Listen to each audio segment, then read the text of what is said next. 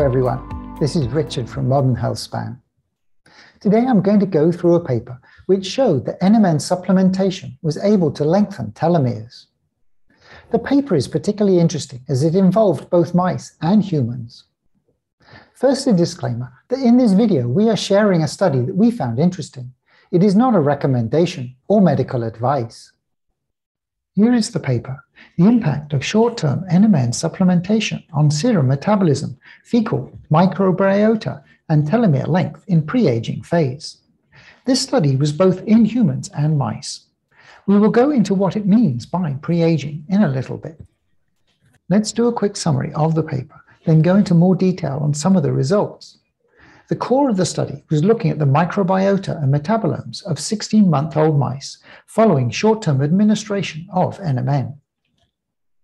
They looked at the telomere length in the blood mononuclear cells of both mice and humans. The body weight was not impacted by NMN, but NMN did change the microbiota. It reduced diversity and it changed the relative abundance of some of the strains. They proposed that the microbiota was reshaped to lower features of aging and improve immune system and cofactor vitamin metabolism. Telomere length was significantly elongated in both mice and humans. These results suggest that NMN supplementation in pre-aging stage, around 45 to 60 for humans, could slow down aging. In the mouse tests, they did not see any change in body weight or food intake between the groups. They did see that the average body temperature went up. I would have thought that this would have reduced their weight or increased food intake, but it seems to have done neither. Looking at the gut microbiome, they saw significant changes, including a decrease in the variety of species.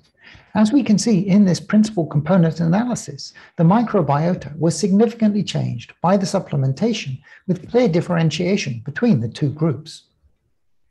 We won't go into much detail on the species changes, but a few high-level points.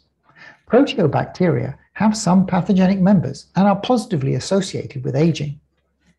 There was a reduction in the abundance of proteobacteria, which is good. There was also a reduction in the Akkermansia, which is sometimes taken as a probiotic. This is the opposite to the results from a previous study. They did not get to the bottom of why this was, but proposed that it may be because of the age of the mice that they were using.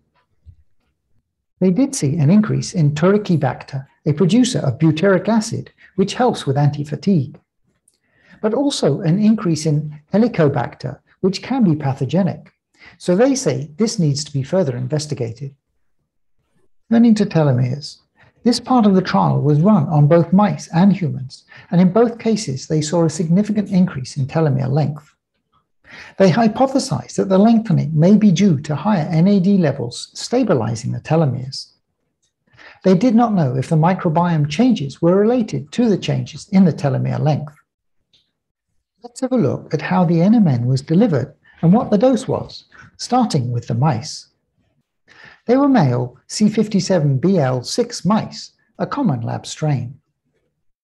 The NMN was given in their drinking water at 500 milligrams per liter. To convert this to milligrams per kilogram, we need to know how much a mouse drinks in a day.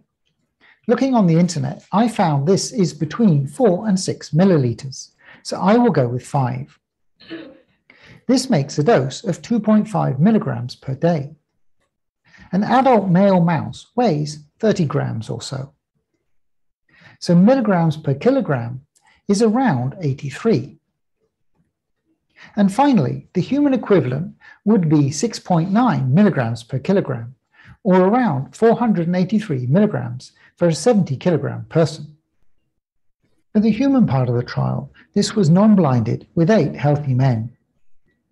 They were 45 to 60 years old and not obese. The trial was for 90 days. The dose was 300 milligrams per day, taken with water. For me, the main takeaway from the paper was that the telomeres were elongated with the NMN supplementation. The changes to the microbiome were harder to quantify, especially as they were only done on the mice. Though I should note that the authors did view the changes as positive for slowing down aging.